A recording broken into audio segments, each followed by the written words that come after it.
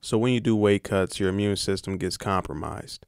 And it's no shocking fact that Khabib Nurmagomedov had trouble in the past making weight. When he fought Conor McGregor the day before the fight, he said he was having mild seizures and he couldn't sleep at all that night. Now, granted, he won that fight. Congrats to him. He still had trouble. Let's rewind back to 2017 with Tony Ferguson, where his liver wasn't functioning. When his teammates tried to pick him up to take him to the hospital, he couldn't even walk. Now, let's say he catches the coronavirus while he's in that compromised immune system state, while he's weight cutting. It's not going to be good.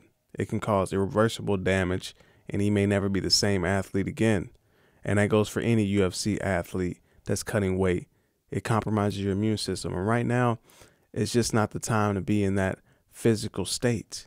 And as the UFC, you have to think about that. So I wouldn't be surprised if the UFC starts postponing these cards just for health reasons, unless there are fighters that can easily get to the weight they need to be at. And there are some exceptions. Not everybody has a hard time like Khabib does.